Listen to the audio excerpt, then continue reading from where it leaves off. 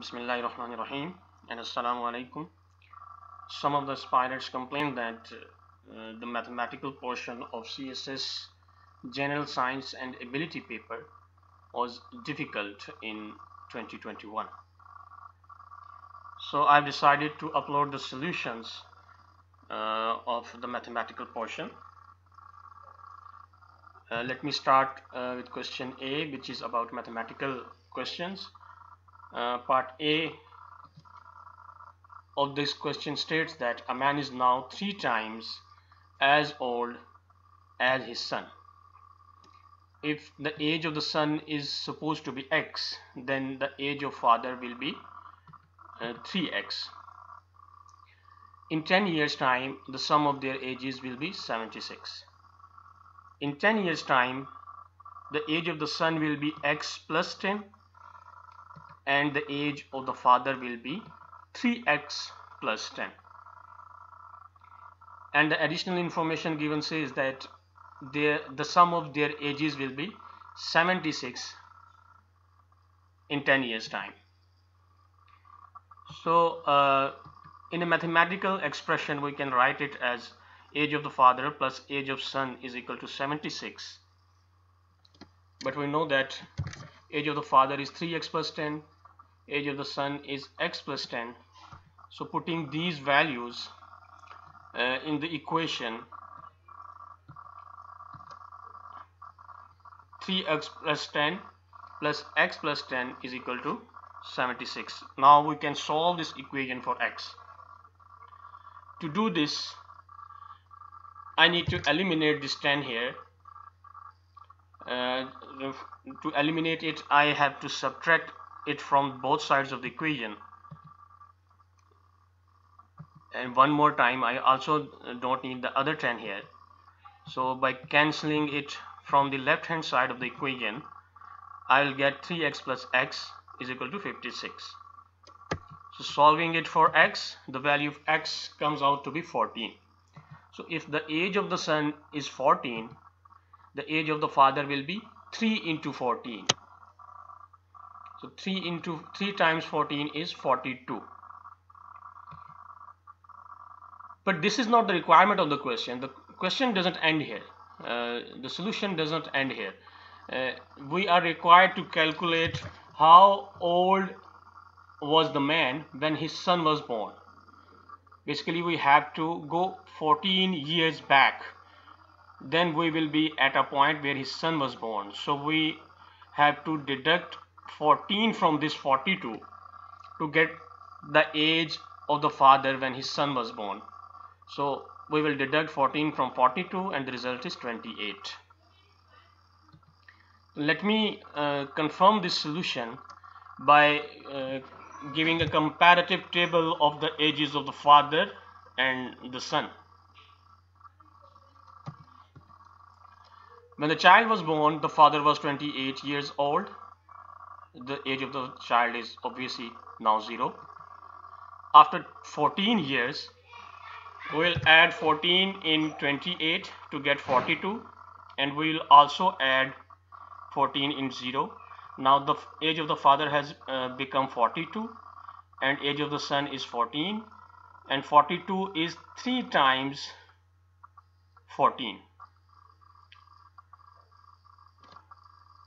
After 10 years from this point, we will add 42 in the age of we will add 10 in 42 and 10 in 14 as well.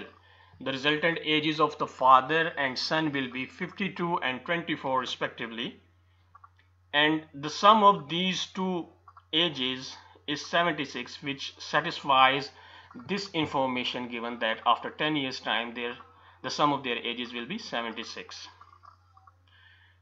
So this was the solution. That this comparative table was not the requirement. The solution ends here. This was just for your understanding. Let me now move to the next part B of the question. It requires us to calculate the area, and after that we'll have to calculate the number of tiles required to cover the area of a footpath. The starting point of the question is that we have to calculate the area of a grassy plot whose dimensions are given. Its breadth is 14 meters and its length is 24 meters. If we consider this square of 1 meter square, then the grassy plot will look like this. The area of the grassy plot will be length into width. We know that the formula of area 14 into 24 is 336 meters square. Let me put the area in the grassy plot. To build a footpath 1 meter wide around this grassy plot,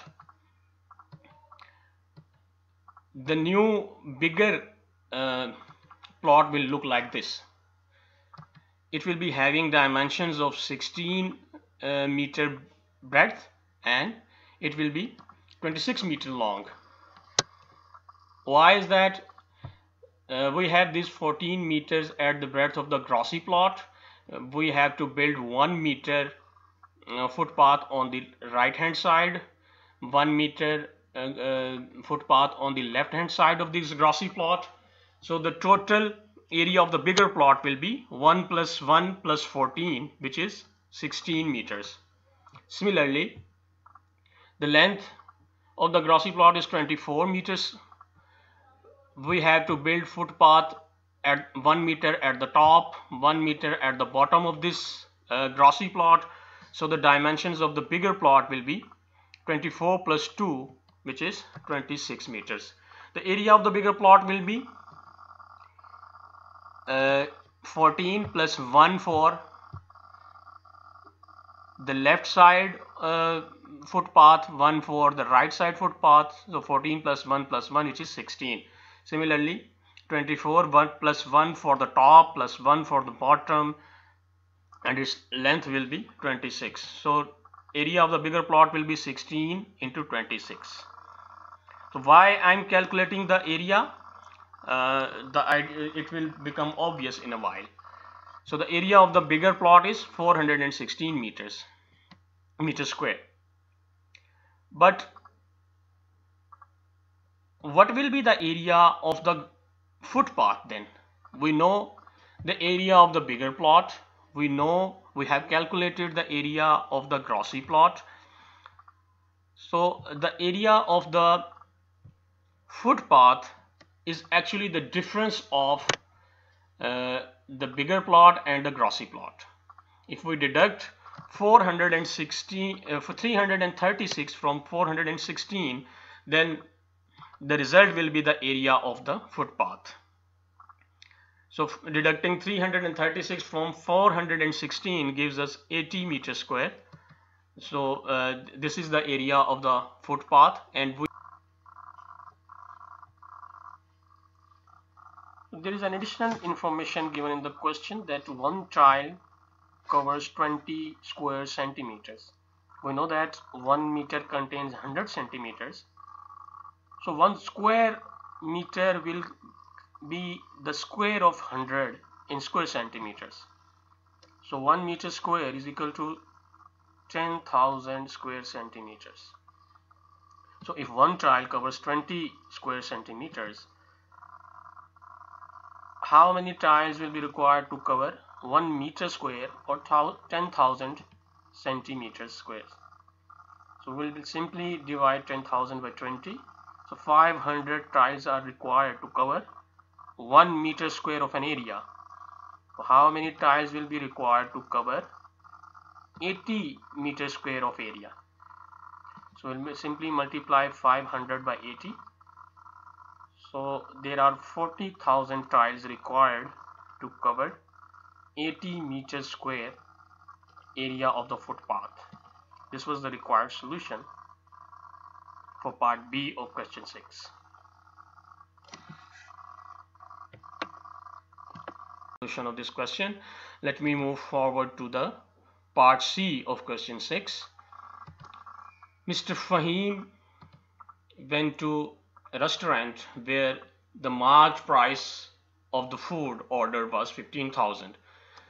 The restaurant offers 10% discount on food. So we have to less the discount on this food. The amount of the discount can be calculated as the question says that 10% on the mark price of the food. So 10% of 15,000 is actually 15,000 into 10 divided by 100. So deducting the amount of discount from mark price gives us the discounted price, which is 13,500. The question says that the restaurant charges 10% service charge. To calculate the service charges, we have to multiply 13,500 with 10, and dividing it by 100 gives us 10% of 13,500, which is 1,350. So adding 1,350 in 13,500 gives us 14,850, which is the price of the food item ordered excluding GST. The rate of GST has been given as 17%, so 17% of 14,850 calculated in the manners already discussed above gives us the amount 2,525 rounded to the nearest rupee.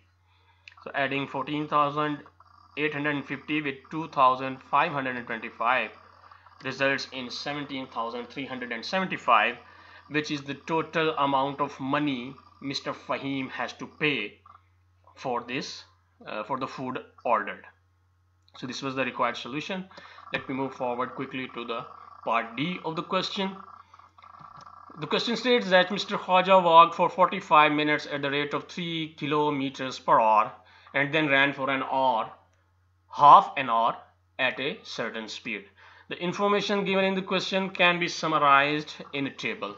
Mr. Fahim first covered a certain distance by walking. Then he covered a certain distance by running. And the total distance covered by Mr. Fahim by walking and running, Mr. Khawaja, sorry, by walking and running is 6 kilometers. So the question states that 45 minutes it took at a speed of 3 kilometers per hour, Mr. Khawaja, to cover some certain distance. So as the speed is given in kilometers per hour, we have to convert this time into hours too. So we know that 1 hour contains 60 minutes. So 45 minutes will be 45 by 60 or 0.75 hours. By using the distance formula, we know distance is equal to the product of time and speed. We have been given time and speed as well. Mr. Khawaja walked for 0.75 hours at a rate of 3 kilometers per hour. So the product of 0.75 and 3 is 2.25 kilometers. So I can put the distance here, which is 2.25 kilometers. Now if the total distance covered is 6 kilometers and Mr. Khawaja covered 2.25 kilometers by walking, how much distance he must have covered by running? It is simply, we will deduct 2.25 from 6 to get the distance covered by Mr. Khawaja by running. So we know the distance, we have been given time Mr. Khawaja was running. So using these two values, putting these two values in the distance formula, we can calculate the speed or the rate at which Mr. Khawaja was running. As the question states, that how fast did he run? So putting 3.75, the distance just covered, we have calculated, and time half an hour is given in the question. So we can solve this equation for speed, moving 0.5 on the other side of the equation. Dividing 3.75 by 0.5 will double 3.75, which is 7.5 kilometers per hour. So this is the required speed at which Mr. Khawaja was running. This is the required solution of part D of question 6. This was all from my side, and if you have any query in your mind, please do ask me in comment section. Thank you very much.